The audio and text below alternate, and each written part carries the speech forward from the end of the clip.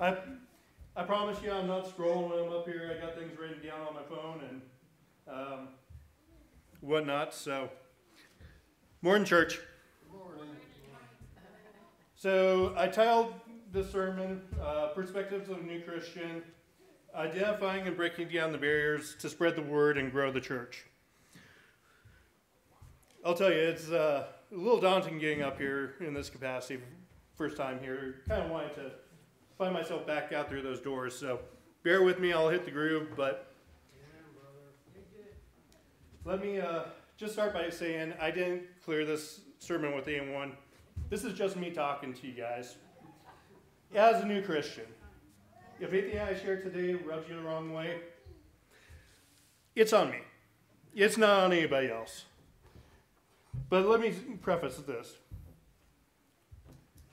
The things I'm going to bring up today, by and large, this congregation does a pretty good job on. Hence why I'm standing up here now. But there's always room for growth and improvement.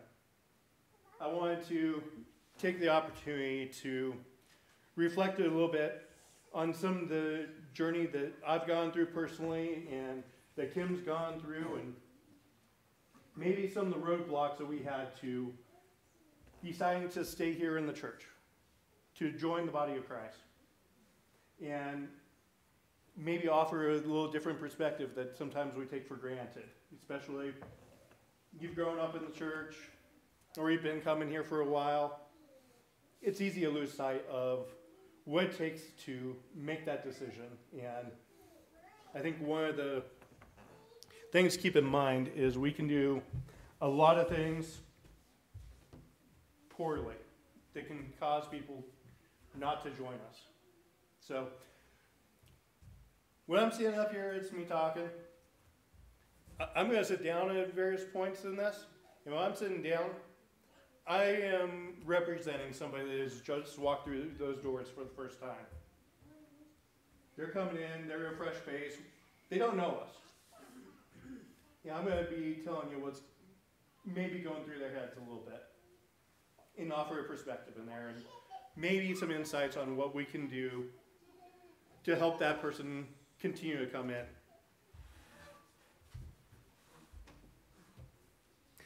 So to get the most out of this sermon, I ask that you put yourself in the mindset of someone walking through those doors back there for the first time. Maybe you grew up in the church and went your own way. Maybe you had some bad experiences with the church. Maybe you're a little wild and rebellious. None of us have been there. Maybe you decided to turn against teachings of your family and went off and tried to make it on your own. Took everything that they tried to raise you with and did just the opposite, just for spite. But now, for whatever reason, maybe you're going through some hard times, maybe you're going through some challenges. You're trying to find your way back. Or maybe you just didn't know any better growing up.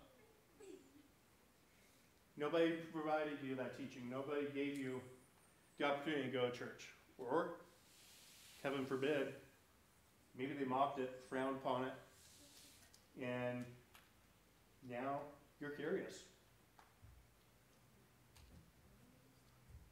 Whatever the circumstances, the fact is that you decided to walk through those doors. Just getting here probably took some serious thought, some struggle, and some persuasion. You're not coming in alone, but you're walking in and, man, it took some doing to get here. You're walking through those doors. Maybe you know a few people. Maybe not. Maybe you're just coming in off the street. Maybe somebody brought you along.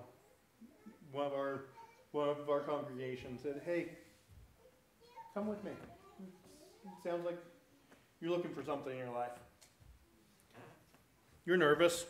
You feel anxious. You don't know what to expect. You're out of your comfort zone. You don't know how to act, what to say, and all these new faces are coming up to you. Big smiles, clapping you on the back, welcoming you. And you're trying to match up faces and names and try to keep track of who's who and what's what. I don't know about you guys, but on any given day, I can't do that. Even if I'm amongst people I know. It takes me forever to try to learn somebody's name. I have to use it 50 times. It's just too much. You're sweating. You're looking around. What's the quickest way out of here? You want to turn back around and walk out. You've made the effort to get here. You made it this far. You're here for a reason. You might not even know what that reason is. But somehow, some way, you walk through those doors. Maybe just take a seat in the back. You sit down and keep your mouth shut and do everything you can to keep from drawing any more attention to yourself. Maybe you'll be able to fade away into the crowd. Maybe they'll just ignore you for a little bit. Just let you test the waters and see what this is all about. All right. You feel me here? You got your mindset? Walking in for the first time, take yourself back to that first time you came in here. Maybe you're coming from a different church. I hope you're in that individual's head. Because it doesn't stop there.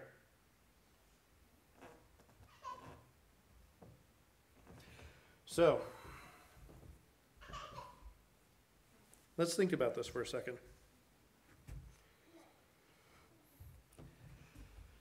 You're coming in, maybe you've not been raised in church, or it's been a while since you've studied. There's a lot to learn. This book right here, how long are we taking to read it in our Bible study? A year. And how many of us are actually keeping up on our reading? Or are we struggling to fight with getting it done every day? Or Friday evening rolls around, Saturday morning we're going, oh man, I'm 4 days behind. I guess I better sit down and get this done. And that's with us being comfortable here. Having an idea that this is something we want to learn. Let alone going, wait a second, what's this all about? Who are all these names? So, we're going to go into our friend's thoughts here for just a minute.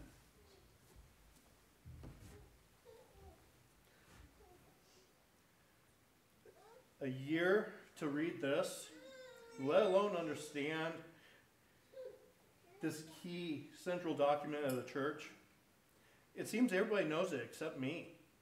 These guys are piping off and quoting verses left and right, sometimes bringing in 50 supporting references or possible allusions. And they look at me like I should know what they're talking about, plus understand the context and the intricacies of ancient Greek. Meanwhile, I'm sitting here with this free Bible I was given, or maybe I got it from my grandmother. Man, that thing looks like it's been beat up. But it's filled with these and thous and shalls. I feel like I'm trying to read and understand Shakespeare while they're debating how many souls the Legion refers to. All I care about it is it's a lot. Wait, didn't someone just mention lot as well? It's the only Bible I have. It's printed in font so small I need a magnifying glass to read it. On onion paper so thin I can hardly tell which letters are on the right side of the page.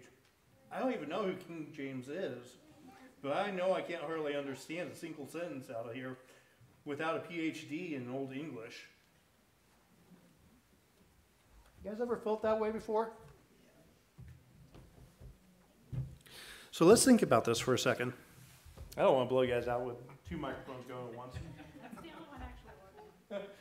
Oh, okay. I can only hear myself up here, so. Let's think about this. How often do we try to spread the word of God, the word of Christ, by handing somebody a Bible? We think that, all right, I'll give it to them. We'll see if they do anything with it. But what Bible are we giving them? All too often, we're handing them King James Version. Can they actually understand it? Can they get through the these, the nows, and shalls, and everything else, let alone even in, an ESV or NIV, whatever version you choose to read? The names in there, you can't even hardly read them yourself. You stumble over them and go, wait a second, how do I say that? Let alone throwing in other little intricacies in there. So I challenge you. If you're going to give somebody a Bible, give them a Bible that they can actually read. Give them something that's printed on legitimate paper. That little onion paper, you try to read it, you're almost reading the back side of the page at the same time. You give them a language that they can't understand, you're just throwing a roadblock into them. They're going to look at this thing and go, what the heck? I can't read this. What are they trying to say here? Versus we give them something written in modern language. Does it lose its value? There may be a little bit of stuff that gets lost in translation here and there, some of those intricacies. But until they're into the church and they're going to full study and going in depth, is it going to make a difference? Or will they actually be able to understand that book that you've given them?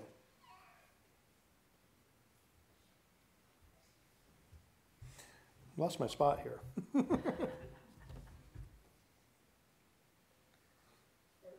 Take out that deeper wedge, or take that wedge out. Just give them something you would like to read, something that gets you those core points. The other thing I want to remind you guys, you're coming in, that person's coming in from whatever background they may have. They don't know what's going on. They don't care about 50 different intricacies here and there to support this verse. They're just trying to get the meat and potatoes of what's being said there. All too often we get caught up on debating this point versus that point, this number versus that number. Meanwhile, they're thinking, wait a second, where did we just start? What are we talking about here? We lose them when we lose the point. We lose that essential topic that we're talking about by pulling in too many different things. And it almost seems like at times we're almost in competition with each other, trying to see who can pull out the most obscure reference here or there of, hey, I know my Bible inside and out. There's not a prize for it.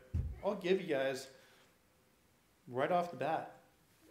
You're coming in a whole lot better verses than I ever have been and probably ever will be. But at the end of the day, is that going to help my understanding that we're pulling 50 different ways? Or do I just need to understand that one point to start with? And we'll go from there. If you keep on that topic, I'll be listening. I'll be bought in. But let me stay focused. Keep it on task. It's not a competition.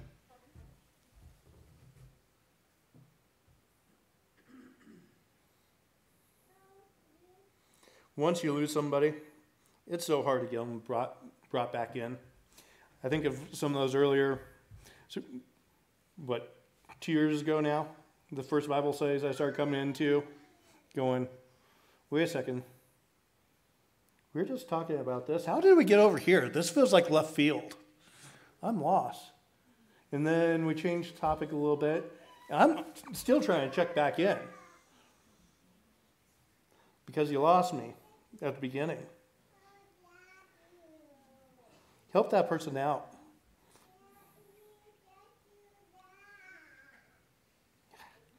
I got fat thumbs.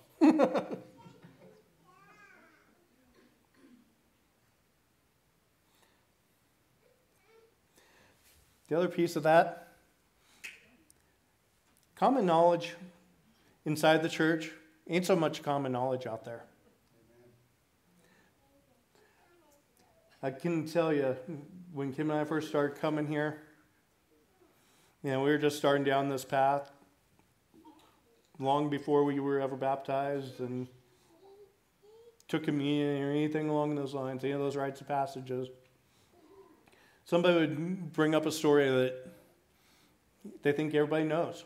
And maybe if you grew up in the church, you know it. But if you didn't grow up in the church, it's lost. You need to take that step back sometimes and lay that background information. If you're going to bring up a supporting detail or something along those lines, give them that background. Tell them where it's coming from. Tell them why it's important. That way they can understand. That way they can stay engaged. But if you're pulling something out of right field to support left field, they're not going to follow you. Wait, where'd that come from? You know, it may even be something as simple as some of those stories that we all think of as kids, whether we're talking about Samson, which we just read within the last week here, or David and Goliath. Heck, I remember there was, Kim and I were talking about this last week. She didn't know the story of the Last Supper and the First Communion and the crucifixion. And somebody brought up Judas. And she looked at Harold and said, wait a second, who's Judas? That's one of those facts that, as a member of the church, it's common knowledge. But if you're walking in and you've never been exposed to that, are you going to know that?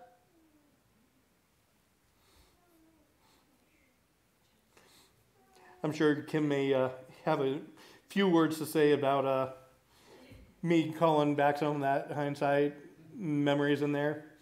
Because to be honest, it's embarrassing at times. It's hard to speak up and ask those questions when you don't follow. Especially if you're already in that mindset of not being comfortable, not knowing who you're with, not knowing the faces in the room. It's hard to speak up.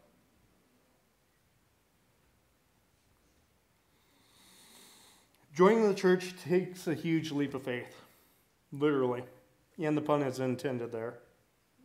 There's so much to learn. There's so much to understand. And let's be frank, most of it doesn't make sense. There's a lot that's illogical, can't be proven. That's why we call it faith. But with all that being said, that leap of faith in accepting those things that are inexplainable and taking on faith alone is often easier than accepting the human elements of the church. And not just the church, honestly, of ourselves. Accepting others in the congregation, accepting our own opportunities, because goodness knows, we're not perfect. And we can often be our own worst enemy. I'll tell you, we're going to go back to our friend's thoughts here in just a second, but I'll tell you, probably the hardest thing about joining the church was being willing to look past some of the individuals of the church. Yeah. Going back to my first exposures, I was dating a girl back in college, and I started going to church with her. It was a startup mega church. It's definitely a full mega church now. But I was very early on. I was still learning. Goodness knows I'm still learning now. But the way in which I felt judged led me to walk away from it. And at that time, I was considering marrying that girl. And I ended up getting dumped because I wasn't Christian enough. So it took a little bit of soul healing to be able to even entertain the idea of coming here or coming to a church again. But let's go visit our friend again.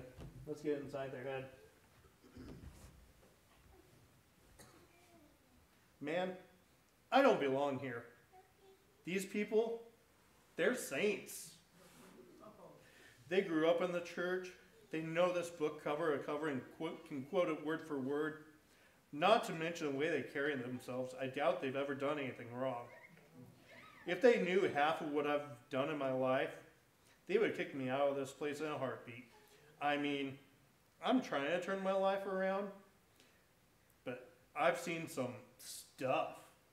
I've done a lot of stuff that I know I shouldn't have done. Heck, ask my ex-wife. They'd love to give you all the dirt on how terrible I am. And while I'm working on being better, I still struggle. I got my vices and skeletons in the closet. there's no way I can let them know about all that, or I know they won't have anything to do with me. I hear how they talk about others. Plus, why would God want me? Why would he forgive all that I've done wrong? I mean, I can't blame any of them. I don't even want to be around me most of the time. I hear you guys reacting to some of that. That tells me that you're paying attention. You can feel it. Part of what we take for granted sometimes is that we do wrong, that we are sinners. We are imperfect. But to somebody walking in that doesn't know you, how do you carry yourself? Do you acknowledge that weakness? Do you acknowledge that temptation? Do you acknowledge that humility? Because I'll tell you, when they're walking in and it's a new crowd, somebody they don't know, they're going to find any reason they can to try to distance themselves at first. To look for a reason why they're the outsider. To why they don't belong. They're looking for that excuse to walk back out those doors and never come back. I'm not saying that you need to go out there and lay your life story on the line and tell them everything you've done wrong in your life. But if you can take down your tone a little bit and get rid of that air of holier than thou is probably the best way I've heard to phrase it. Then they feel that they can relate to you. It starts building that bond of trust, that connection. But if you've got that holier than thou aura about you, they don't feel like they can come up to you. They don't feel like they can open up and ask you one of those stupid questions or say, hey man, I'm struggling right now. I've got XYZ issue. And that's what got me here today. I'm looking for help. How can you change your persona so you're approachable? So they feel bought in. That you're somebody that they want to come talk to. That makes all the difference in the world. I'll tell you, it doesn't take much to turn somebody off, to turn them away. There are many times, many weekends, where we'd come in,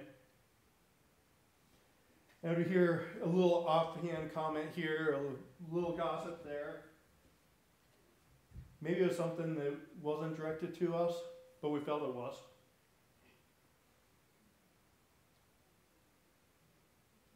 We'd go home, and we'd have our hackles raised, so upset, going, why are we even going there? We don't belong there. All because of one little remark here or there. What got us through is oftentimes one of us would be the voice of reason. We'd talk each other down off of that anger point, for lack of a better way of putting it. And say, you know, they probably weren't even talking about us, but at the same point, it does hurt. The only other thing that got us through is we were blessed with a couple of individuals that made it their point to get us here. To field those stupid questions, fill in those blanks for us, to love us and nurture us, to grow us and develop us to the point where we wanted to be here. Some of them are still here. Some of them moved on. I know there are some people that really didn't want us here. And they had their issues with us for whatever reason. And they made no qualms about it.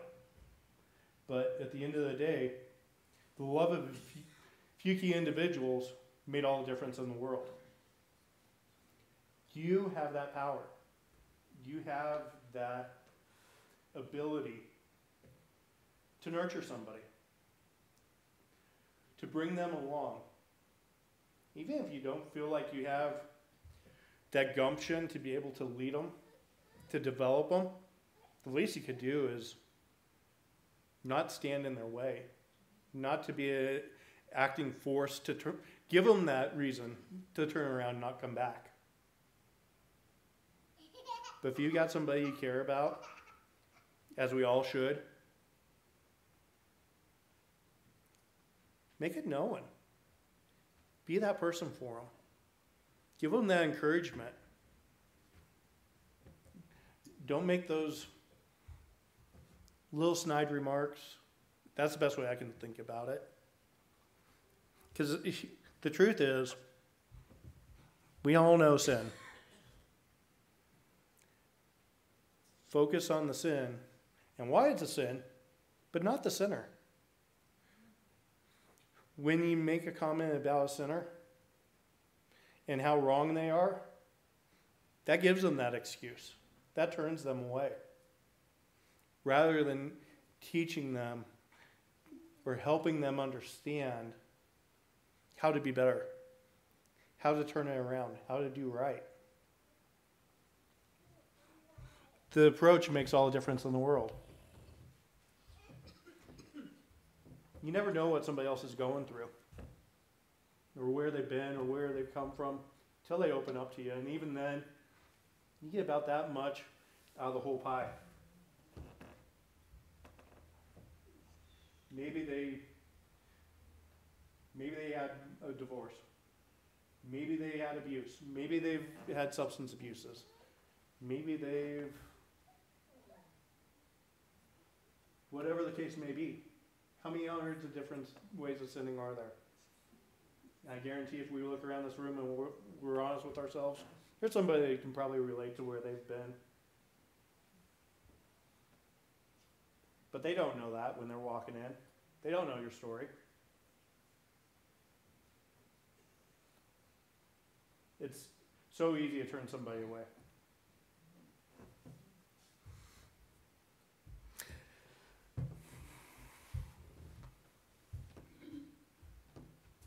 Yes, I'm going off the script.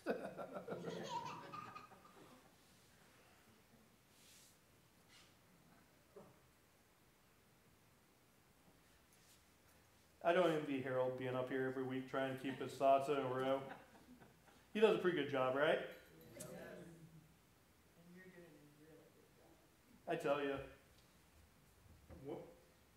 just from my perspective, Harold and Courtney are a large part of why we're here. Because when we first started coming, we started coming primarily because of the kids and wanting to give them a perspective that they won't get otherwise. To try to offset some of the negative influence that they get other places in their life. And I was honestly skeptical.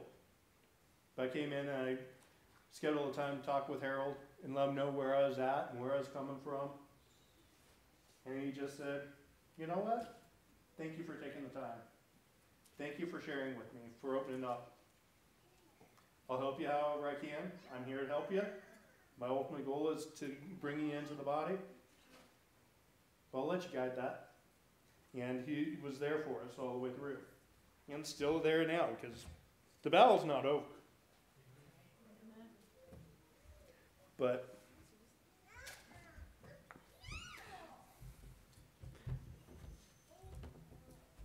I'll tell you guys that since we got baptized, what was it? It was July, August, somewhere right in there. It became a whole lot easier to look past some of those comments that would have raised our hackles. It's been a whole lot easier since finding the Holy Spirit, being filled with the Holy Spirit, to look past some of those people elements, to look past the offhand remarks the things that we would have taken offense to, because now we understand that, once again, this is just a building. The church is here in all of us, but we're all mortal. And half the time more than half the time, majority of the time, we don't consider the consequences and the impact that our words may have. I'm going to go ahead and wrap it up here. Guess you guys haven't tarred and feathered me yet, so I haven't, ruffled the feathers too bad. But I challenge you. How can you knock down the barriers for somebody to find Christ?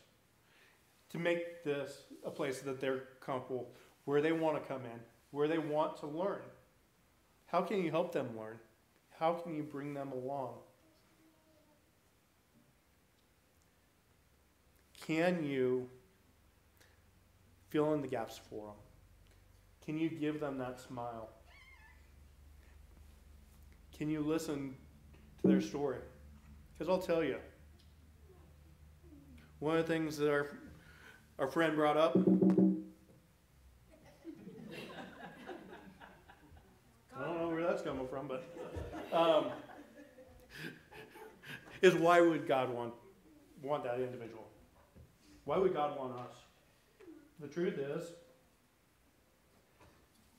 for somebody to get in their car, drive here, walk through those doors, and walk in this building here, that took some serious work. That took them being compelled. Or maybe you're more comfortable with the term called. Come here. To get here that first time, and every time since then. God chose that person to come here. He acted on them to get into the car and get here. And who are we to judge that person when God's saying, go to church, find my word? That's not us. That's not our place in things.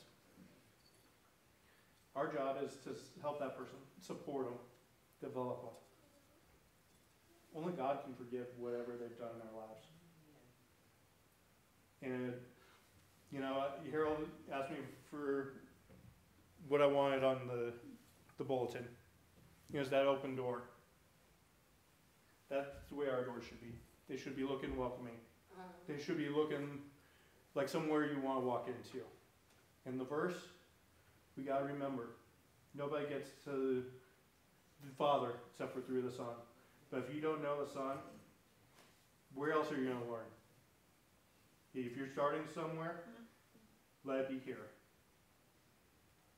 Because that person walked through the door, they may not know it. They may not know Him. And there's nothing wrong with that. Honestly, that's probably a lot better position to be in than walking in with bad experiences, with preconceived notions, all those things that may have driven them away from the church before. And those that are coming in with opportunities from the past, they've got even more of an uphill battle. But we can turn that around for them. So, thank you. Hopefully, you guys can go home, think and assess a little bit about what I was presented. And be a better steward for the church. Be a better steward for Christ. Because there's no other way. And I don't know about you, but I'm glad to be standing up here right now to have this opportunity. And it doesn't end. Plain and simple. Life's trials and tribulations keep going on. But I know collectively we can bear a lot and we can share a lot. So, thank you guys.